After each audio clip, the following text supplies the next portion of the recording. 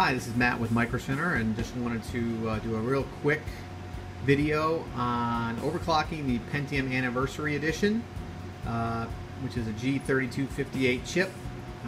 We have a great bundle with the MSI Z97 PCMate board, and it should be pretty easy to show you how to overclock this chip. It is a great overclocker. So I have a test bench set up here with the chip running on the PCMate Z97 with just a basic Cooler Master air fan, nothing fancy at all. First thing you want to do is download the latest BIOS from MSI's website. Micro Center has actually been instrumental in having MSI adjust the BIOS to get the most overclocking out of this chip, and you will need to download version 4.2.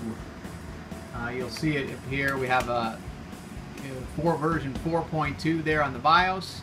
That's what you want to be using, and that way you'll get the best overclock out of this chip. So first thing, definitely go and do the flash. It's very easy to do. Put it on a blank USB, and all you have to do is click the M flash button down here.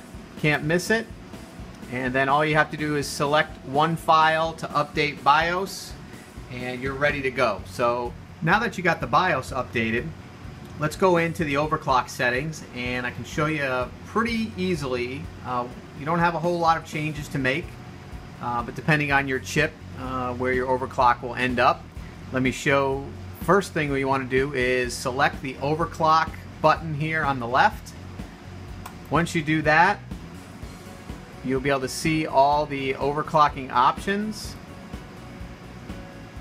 And I am in the advanced mode there. So there's two different modes, simple and advanced. I sort of move right to the advanced mode.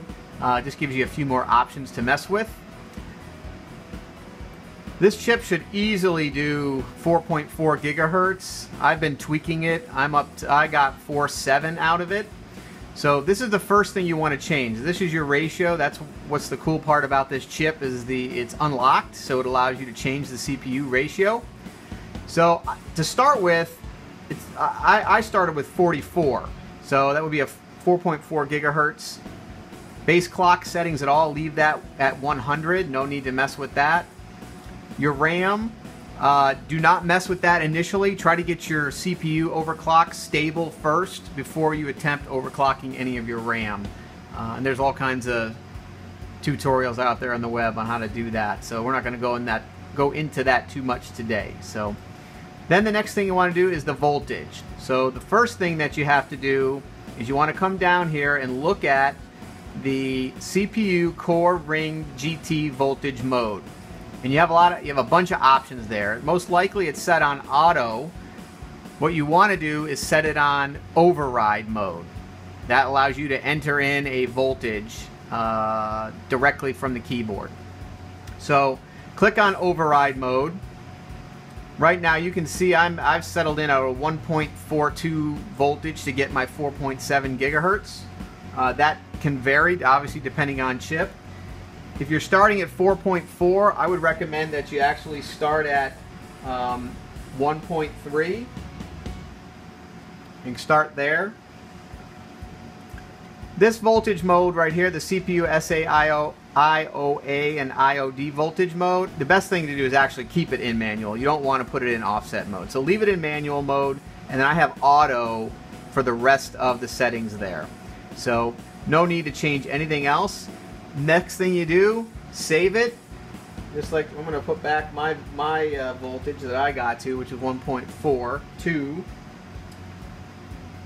What you do up here is click the X up in the top right corner, and it'll ask you to save.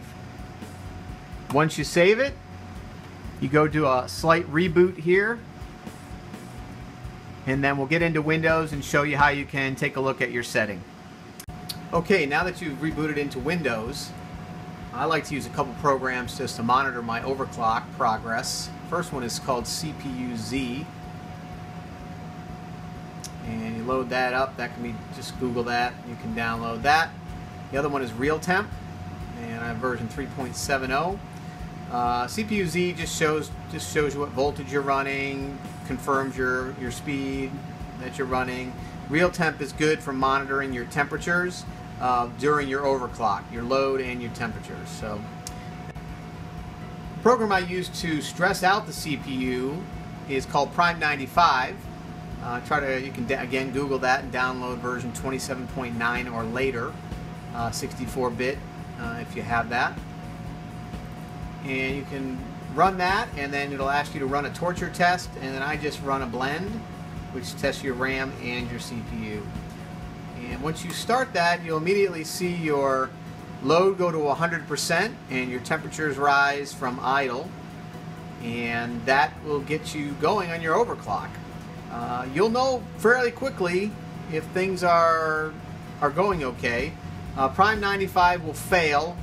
The workers will fail if your overclock is not stable, or your machine will blue screen and reboot. So if any of those things happen, go back in and up your voltage a couple ticks, and then come back and try and do the same thing. Or you may need to lower down your overclock. All chips are not created equal, so you may have to back down even to 4.2 or 4.3 if necessary.